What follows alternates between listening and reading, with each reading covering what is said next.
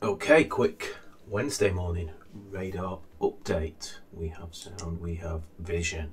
So, a little pop open this morning, just drifting back into the pivot. Yesterday's highs, there's an area on the DAX there. Yeah, pretty normal action, isn't it? Just note where the volume came in here. So, we've got a lot of stocks in the US screens this morning from last night's close. It's swing-mageddon is what we usually say. That they are absolutely loaded. So, you know, take note of that. I've seen the market, you know, the top called in this move already this morning. Yeah, maybe. But I tend to take note of what I see in the screens because they are the setups what people will get for the coming day. Let's just quickly buzz through these. I tried to load the video on the YouTube yesterday and it wouldn't let me load it. So while this is loading, just Sharescope doing an update. A horrific shark attack in Australia today. My mate who lives in Australia, who I used to work for over there, just sent me a video. It was a spear fisherman. Absolutely horrific shark attack. Doesn't happen very often that, where the shark attacks to actually kill and not just to taste. Okay, so you know, we're still just in this channel. I know it's all doom and gloom. I'll say one thing, it wouldn't surprise me to see the top in the oil move on in the actual oil price on this the war story. But just pretty normal action. You know, we're still holding those swing lows, aren't we, in the US? Let's just quickly go and have a look at oil as well, because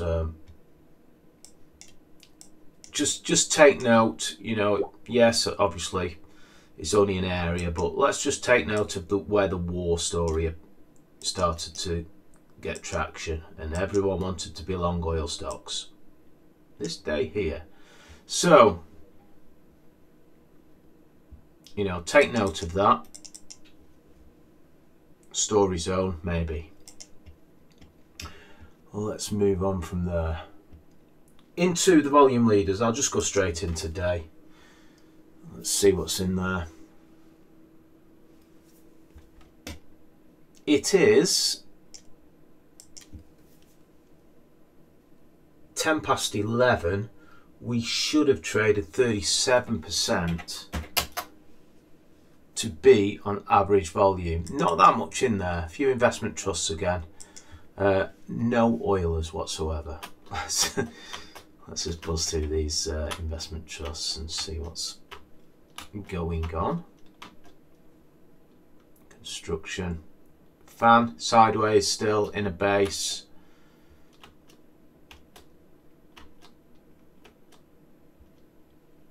INDV. We saw this one last week. It's basically INDV. I wouldn't say it's right up there on the GTRS. It's outside the top 100. Looks okay though. But you know, these pharmaceuticals tend to trade really awfully. This one's quite orderly. It was, as we know, it was high on the GTRS. I presume it's gone through the prelims now as well. Yeah, that's the prelims today. So you'd want to be looking what it's trading towards after those as well. Obviously, it looks fantastic. I don't know if that's in the guidance or in the what, you know, the reassurance or the guidance, you know, the numbers it's about to post, or looking forward into the next year. Obviously you have to sort of go and have a look at things like that, obviously,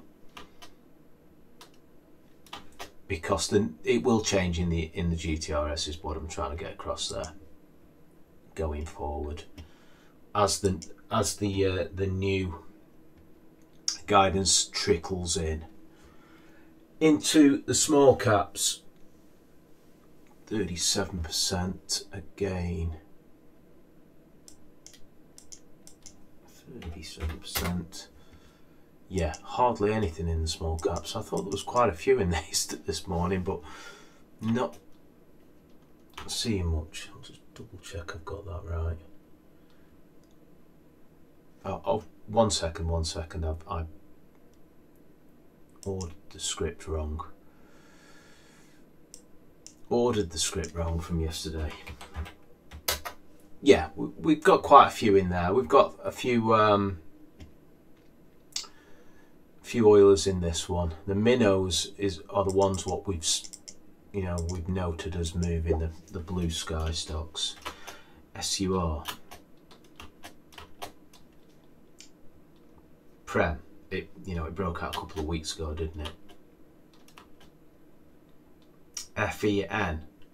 Did we expect anything? I'll say it again, it'd be better if it based here, to be honest, but as we know, it's not really my sector, but this one's got a reason for being up there. And well out of the base, as we know.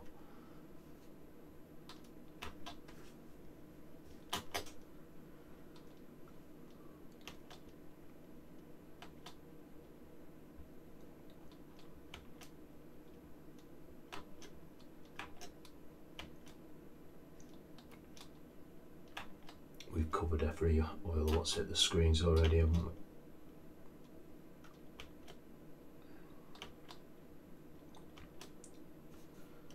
we? This one, rear view for us, isn't it? It's it ticks the PLS box, just meaning it doesn't tick the growth screen. And TM1, yeah, we spoke about that one already, haven't we? Got nothing on it. I've got absolutely nothing on it. There's no guidance in there, so do your own research. So that's what we see today. We'll see how the US is going to open. It's better when they open steadily rather than a big gap, to be honest. But in my preference. But we'll see. If we can bumble around until the US open, I think I'd rather see the US try to lead the market rather than the European markets. But we'll see. Okay, leave it there.